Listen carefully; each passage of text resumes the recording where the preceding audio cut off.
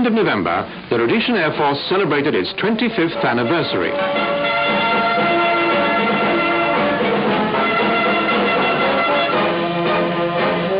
At an impressive ceremony at Government House, Salisbury, the Prime Minister and Mrs. Smith were among the guests who watched the President, the Honourable Clifford DuPont, present colours to the Air Force.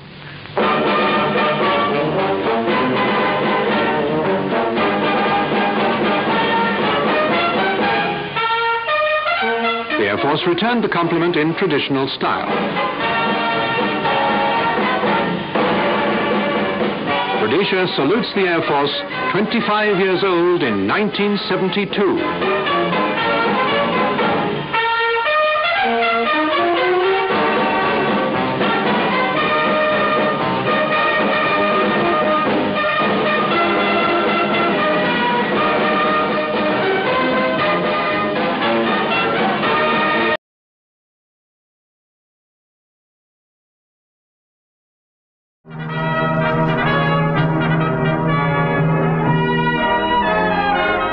Arriving from England are the Royal Rhodesian Air Force's first Canberra bombers.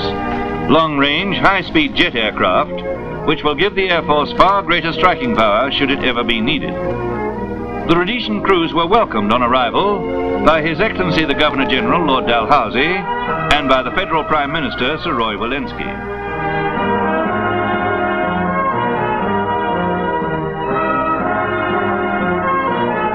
In charge of the flight was Squadron Leader C.H. Paxton, who paid tribute to the aircraft and the Rhodesian crews who flew them. The Canberra is a particularly compact fighting machine with little room left for comfort and luxury. They're fitted with ejection seats, but after inspecting one, the PM seemed to say, "Hoo-hoo, not for me. I'll stick to driving locomotives."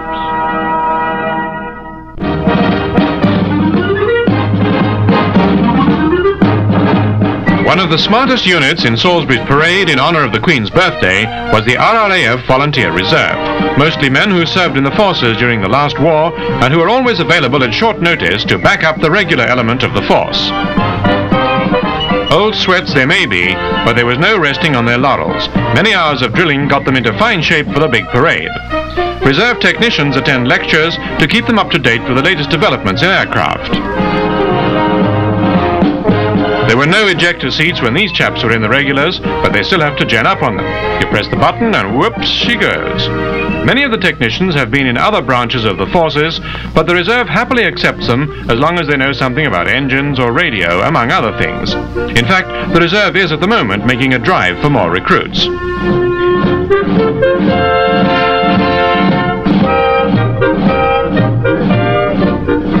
The men get training in every department of the Air Force so they can be fully operative immediately in case of an emergency. The reserve was formed only in 1960, but already has squadrons at Salisbury, Bulawayo, Lusaka, Umtali, Gwello and Ndola.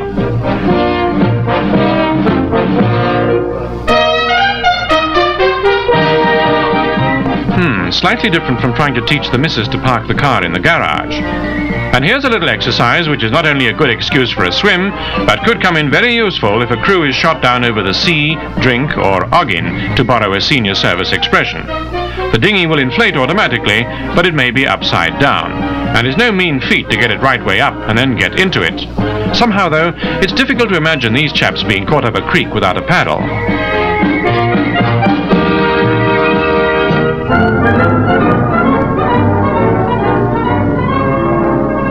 500 men and 6 squadrons of the Royal Rhodesian Air Force paraded at Thornhill, Gwello, to bid farewell to the Chief of Air Staff, Air Vice Marshal E.W.S. Jacklin. After 25 years in the RRAF, he retires on August the 1st to take up an appointment with an aircraft manufacturing group in Johannesburg.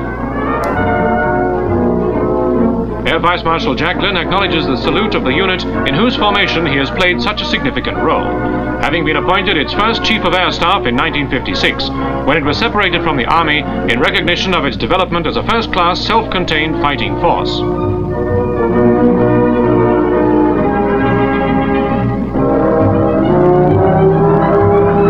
Warming up for the ceremonial flypast, the Air Force's traditional method of paying tribute to an honored guest, are squadrons of Canadairs, Canberra jet bombers, Provosts, Dakotas, Pembrokes and Vampires.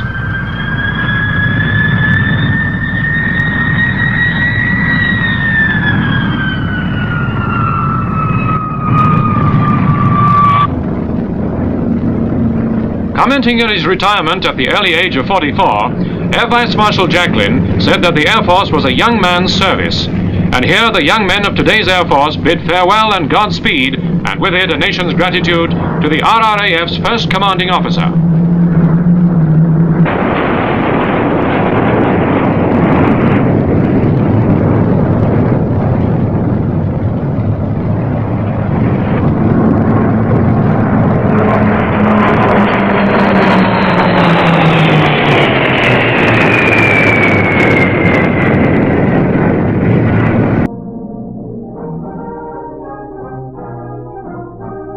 A combined air and ground operation carried out by African troops of the Northern Rhodesia Regiment was one of the attractions staged for the Broken Hill Festival fortnight.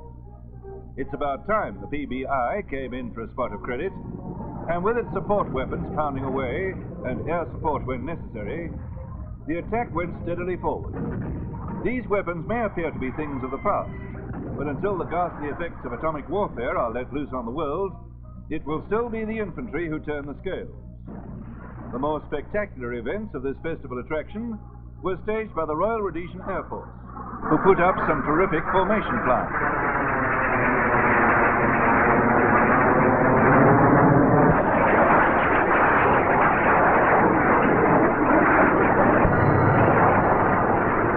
To give the crowd a good look, a Canberra bomber came in low with flaps down, pretty near stalling speed. These wonder aircraft smashed numerous records. And if there's anything better than a Canberra, it's 4 Canberras.